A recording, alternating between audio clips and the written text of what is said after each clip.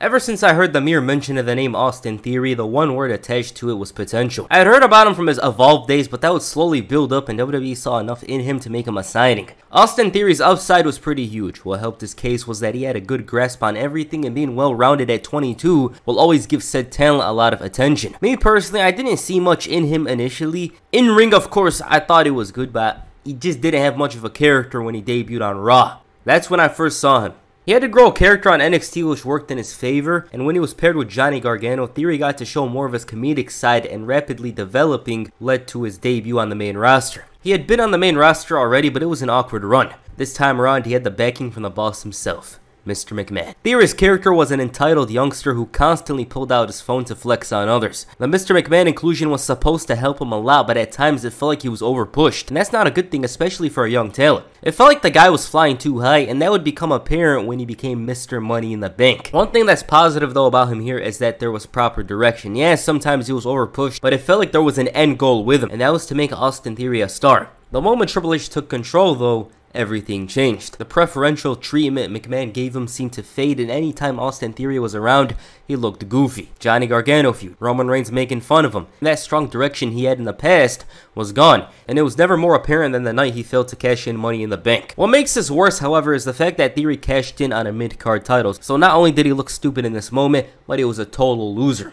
They couldn't even have him attempt to cash in on Roman, which was of course explained later on. And thus the current Austin Theory was born. Now I'm not gonna lie, I had high hopes for this version of him, as Kevin Owens earlier on was trying to teach him a lesson, and it seemed to have gotten in his head. He dropped the selfie gimmick and had a chip on his shoulder. It was a stark contrast to his old character, and no doubt about it, Austin Theory had direction and was slowly evolving before our very eyes. He became the US champion over the likes of Seth Rollins and Bobby Lashley, which is pretty big. It showed that despite his booking the previous month, it was all about giving his new character a base and go from there. Because Austin Theory was completely different and was a little too serious. There was no problem with his matches, neither his character, but that would change.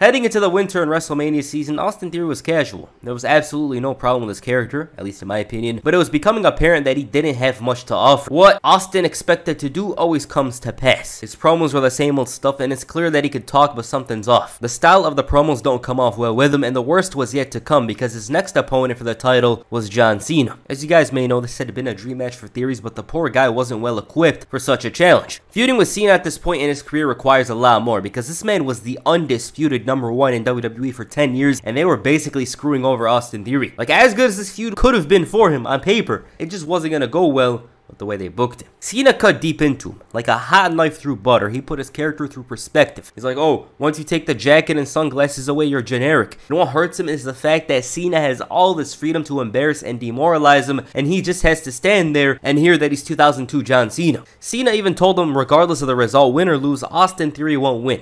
Exposed the piped-in boos, and the context behind this promo is even worse, because John Cena spoke about it in an interview 2 months ago, and I quote, "In a room with Austin Theory, I said, the reason I came back to Boston is because you can't do this yourself yet. You cannot carry a WrestleMania promo yourself yet. If you fail, we waste the equity that I'm willing to give. In that match, if I get hurt, I hold up production, which puts 300 people out of work. Let's do this right. Let's get some equity here." Then you start thinking about the angles. What's the most important thing? What's our story? I don't believe what you do. That's what I'm going with. Damn, that puts things into perspective and makes the scathing and trash talking from Cena even worse. Because this man wasn't really that focused on having that damn match. He was focused on going back to Hollywood because the 300 people are waiting for him there. And a big mistake they did with this feud was the lack of promos. Theory tried to fire back, but Cena was nowhere to be found. But it didn't help him at all, which is strange because this entire program was designed to make something out of Austin Theory. Like, the man is handcuffed and is expected to fight. If WWE knew that John Cena wasn't going to be around, then what was the point of this feud?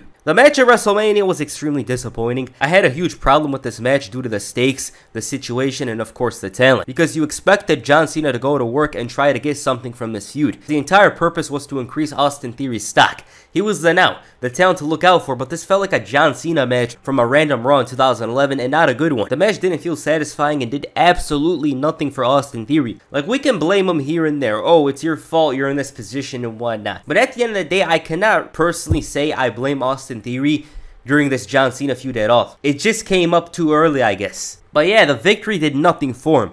He was the same guy as he was beforehand. Why? Because it wasn't an earned victory. He cheated to win in 10 minutes, and it's ironic. The biggest win of his career turned out to be the moment where everything changed for him. He lost momentum and hype, and to this very day, he still hasn't gotten it back. Ever since his move to SmackDown 2 months ago, this man hasn't stood out at all, and there's no sign of any change. That's the problem. The fact that Austin Theory's character is going nowhere with this generic heel that needs fleshing out. They had a great start with him in November. He took the jokes away, spoke less often, and was serious about winning championship gold. Now, he's just there and doesn't have that charm to him. It's as if he's in a role he doesn't belong in. I can't name a memorable promo from Theory after WrestleMania. They just don't care enough to put in effort into his character.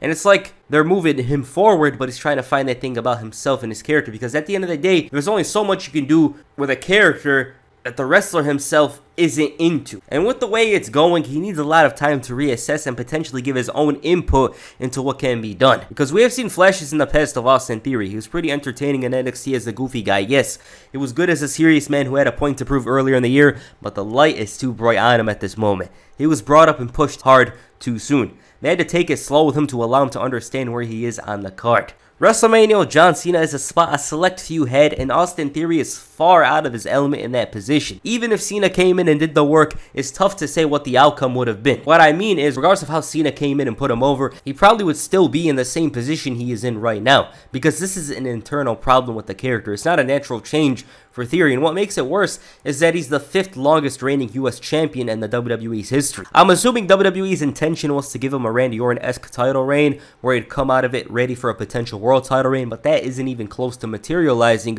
with the way things are going right now. My personal opinion is that Austin Theory should lose the title, maybe to LA Knight and regroup. He can mix it up, comedy, become serious, but he needs to show more of his personality. We saw it in the past. He's more than capable of showing actual character, not some generic heel who does generic things. Yeah, it's just strange how WWE has booked him recently. Who knows how things will go in the future, but yeah, Austin Theory, he's got the tools. I personally feel John Cena told him that. It's just up to him and, of course, creative to give him a character that suits him well, because this whole series thing, it feels like he's trying a bit too hard with it, so yeah.